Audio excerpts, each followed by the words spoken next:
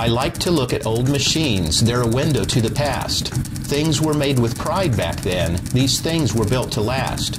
An inventor who is long since dead has left his work behind, so I search for, as I hold his work, the thoughts in this man's mind.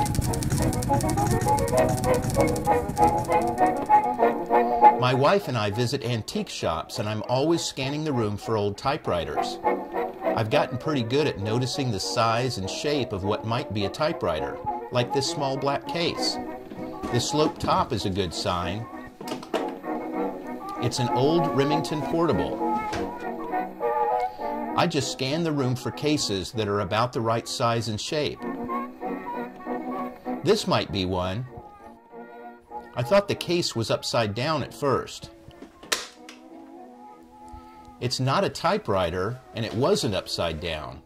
I think it must be some sort of phonograph, but phonographs have a tone arm and this thing doesn't.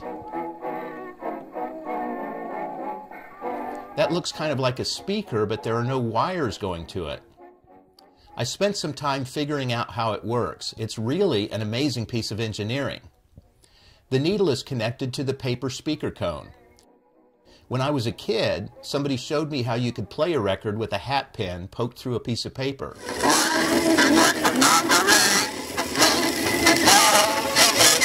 If my sisters are watching this, I promise I did not do this to your records. As the needle rides in the groove of the spinning record, this whole unit glides along ball bearings. And this knob allows you to adjust the position of the needle to the edge of the record when the lid is shut. This lever first unlocks the playing mechanism and starts the record spinning by releasing the turntable brake. Then it lowers the needle onto the record. The sliding shutter provides a volume control. I love the design of the handle, which doubles as the winding crank. I never have figured out why the latch is upside down. There's a storage compartment, but the spring motor doesn't leave enough room for records, so I don't know what you'd put in there. I want to put a record on and see how it sounds.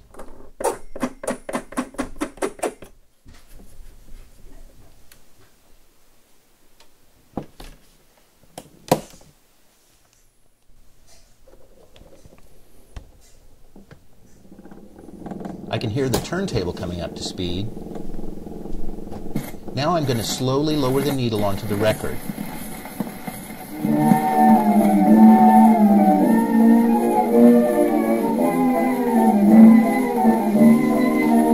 I want to try the volume control slider.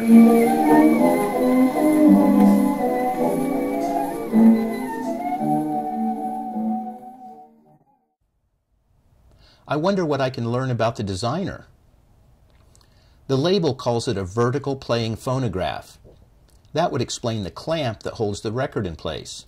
And it says Watchtower Bible and Tract Society.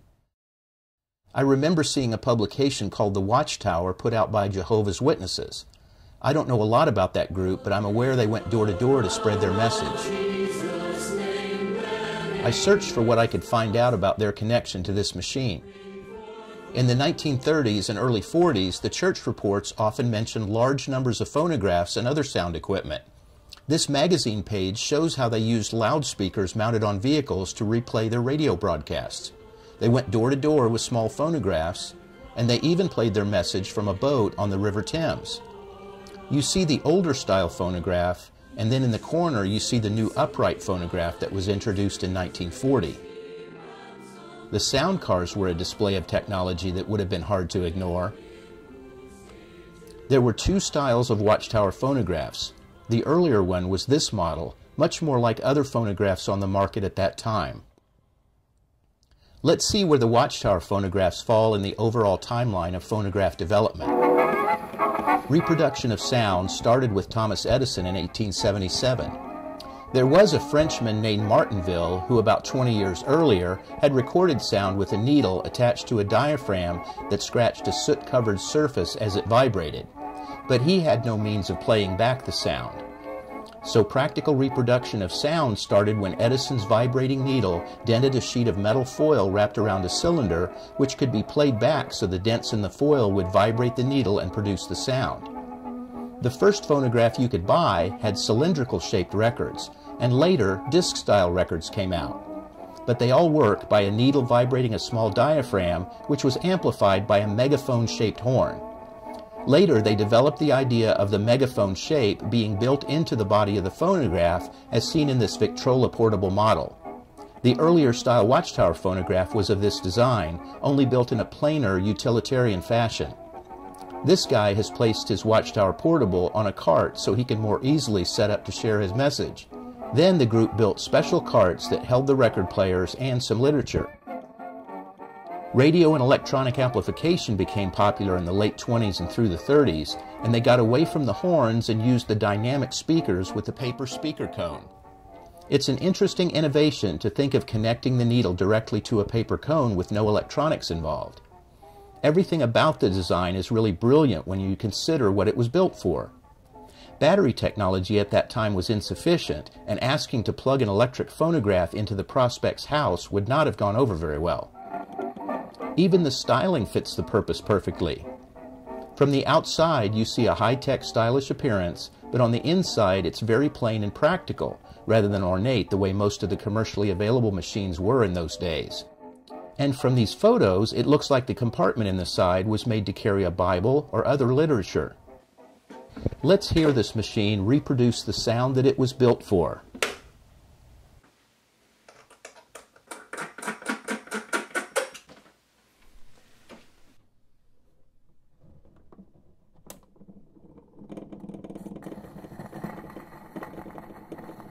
What the immediate future holds for the peoples is of great concern to all families that desire peace and life.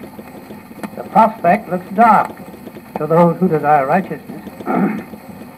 Parents are in perplexity as to what they can do to protect and safeguard the interest of themselves and their children.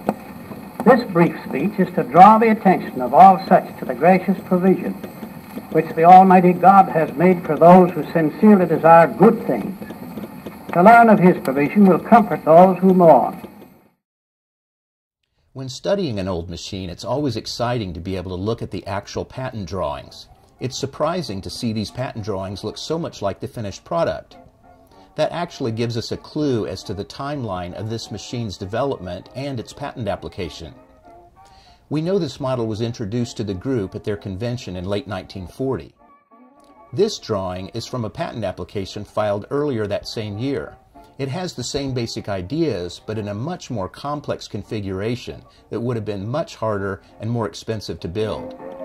It looks like until mid-1940 they were working from the old drawings, and as they continued to make refinements and improvements, they went into production in mid-1940 with the design that we see in this machine. After they were in full production for a few months, they filed the patent application showing the new design.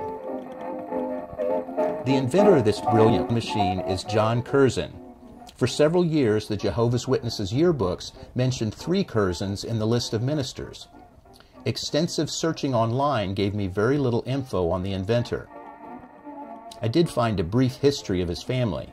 His grandmother in Ohio subscribed to Watchtower magazine around 1900. Of her 11 children, only 2 of her sons wanted to be involved in the group. One of them was John G. Kurzen Sr., a school teacher who had 3 kids. Esther, Russell, and John Jr. our inventor.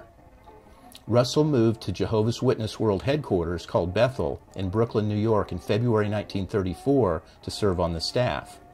John Jr. joined him there a few weeks later, and they roomed together until John married Jessie in 1953. Russell wrote, John put his technical skills to work at Bethel and collaborated with other Bethelites on such projects as producing portable phonographs. Thousands of Jehovah's Witnesses used these in their house-to-house ministry. John also helped design machines for wrapping and labeling magazines that were mailed to individual subscribers. I found a notation on a members' discussion site where someone said, Does anyone remember John Kurzen? Wondering if anybody knows what happened to his wife, Jessie. John was responsible for inventing that record player used by the witnesses in their door-to-door work in the 30s or 40s. He was probably the sweetest, smartest, and most humble person I ever had the privilege of knowing. John G. Kurzen Jr. is buried in the Watchtower Farm Cemetery in New York. It's near the rural headquarters of the Jehovah's Witnesses. I expected to find some mention of this man in the many publications where the phonograph was mentioned and obviously very highly regarded, especially in the article that announced the new upright phonograph, and it would have been nice to see a photo of him announcing it at the big convention. But maybe it was the church culture to avoid seeking glory, or maybe it was Mr. Kurzen's own shyness that kept him out of the spotlight. I think I might have liked to have known him. He certainly made a good impression on the church member who wrote about him.